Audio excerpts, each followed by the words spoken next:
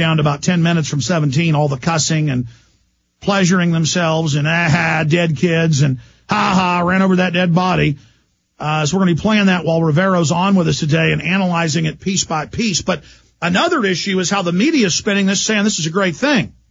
Or they're still saying this, the dead puppy, throwing the puppy off the cliff, is fake, when the Pentagon, here's CNN, admits it's real. So there's this denial of what's going on. Mike Rivero, I would imagine you've seen the footage. Give us your take on it. Well, I'm absolutely shocked by the footage, to actually see it. I'm not surprised these things are happening. Looking at it, it's obvious that our troops are so conditioned to view anybody that is doing anything other than simply walking along as suspicious. We are now coming to understand that what those pilots thought were AK-47s were actually cameras with telephoto lenses being carried by these reporters for Reuters News.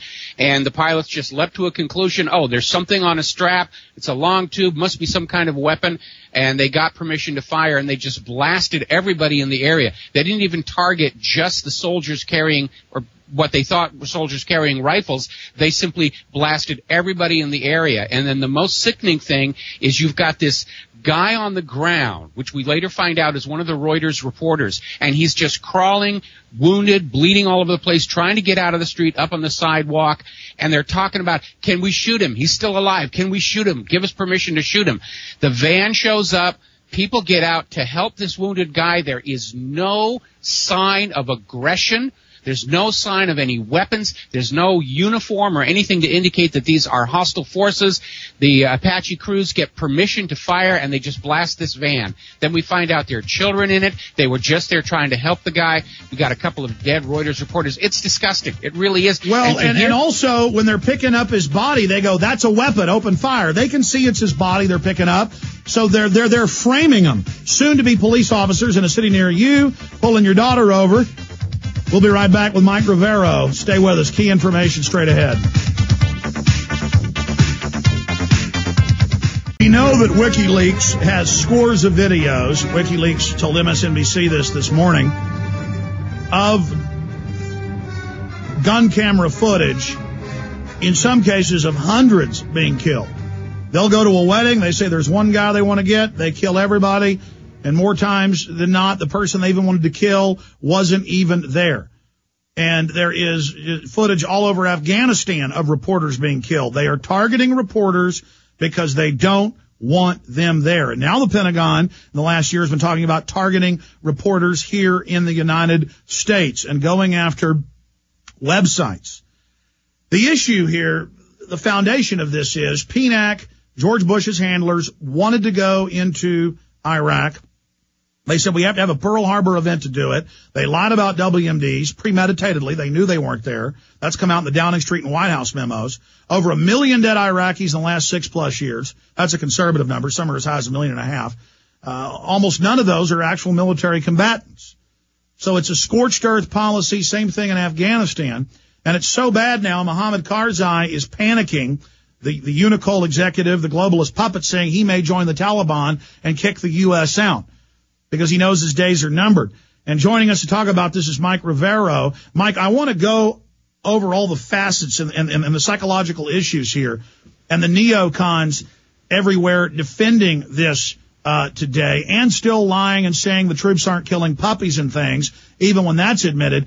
But it's also the psychological abuse of the troops, putting them in this type of culture, promoting this type of culture, Mike.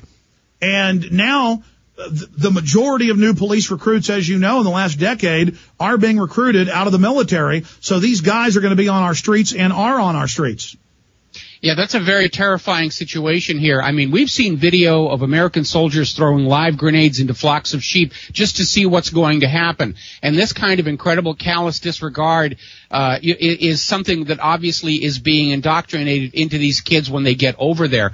And we saw the same thing in Vietnam, where ordinary, well-behaved young men and women were drafted into the military. They were sent through boot camp, which turns you into a crazed killer in just, 6 weeks of basic training. Then they come back into the society and they have trouble reintegrating and going back to being well-behaved citizens. And this video that we saw yesterday, what is really most chilling about it is, as you were saying, to just hear the sounds of their voices and how excited they are to be doing this, and this complete detachment from the recognition. Those are real human beings down there.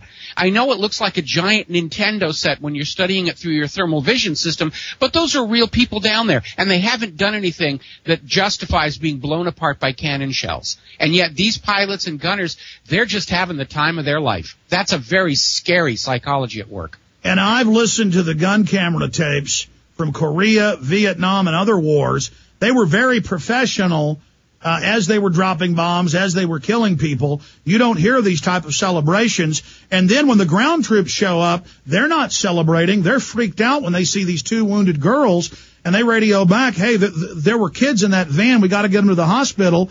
And the helicopter pilot just giggles and says, you shouldn't bring them to a battle. When they've just targeted basically an ambulance.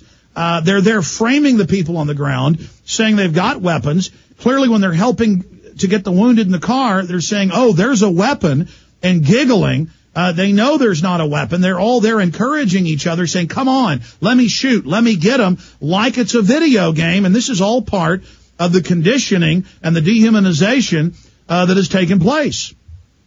Well, the important thing to remember right now is when all the propaganda is said and done, these videotapes are how the United States is going to be judged and seen by history in the coming years. There's no amount of glorification and flag waving that is going to erase the memory of what is really going on in the ground there. And I'm afraid that the United States, as a moral leader in the world, is absolutely finished because of videotapes like this one. Nobody is going to see America as the good guy anymore. We are the 21st century version of the Nazi conquering hordes, and that's exactly how history is going to remember us.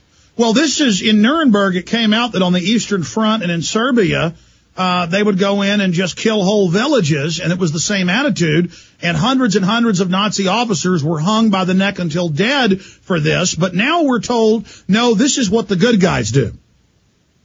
Yeah, basically that's it. And, you know, the war crimes trials are run by the victors is really what it comes down to. And we know that the U.S. did some very atrocious things in World War II as well. It's just because they were the winners, nobody got prosecuted. But right now, as we head into what looks to be an attempt to, again, sell us a war in Iran, I need to remind everybody that my concern about any more war is we're not in a position to win.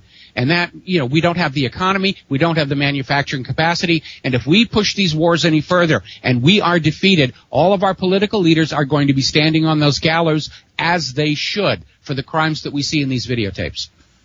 I want to play a video that I played the audio of last hour, and when I say I've seen countless videos, I mean, just live last hour, I remembered some of these and told them, search troops beat Iraqi children. And one of these kids looks like he's about 6 years old. He's in a pool of blood. They drag him off the street for supposedly throwing rocks. They bring him in. The British troops are beating him. There's pools of blood. They're stomping their groin. They're beating him in the head with batons. And there are U.S. troops like Satan and Beelzebub sitting up on top of a parapet at a base, looking down 50 yards away, making the most demonic sounds of sadistic enjoyment that I've ever heard. And I noticed this same giggling and chortling on tape after tape after tape when our troops and contractors are sitting off the road, just randomly shooting up a highway, people falling out dead. We have all these videos up on Infowars.com and PrisonPlanet.com. The same demonic sounds when they throw a hand grenade in between sheep and a sheep herder, literally just killing people. And enjoying it. I want to play this video and audio so people can hear the sound of, for lack of a better term, what a demon-possessed ring wraith sounds like in a blood orgy. Here it is. They're dragging the kids in to the base. Oh, yes. You're going to get it. Yes. Naughty little boys.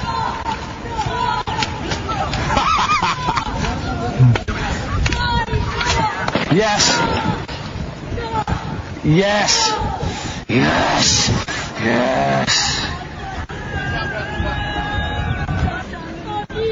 Oh, please, don't hurt me. Right?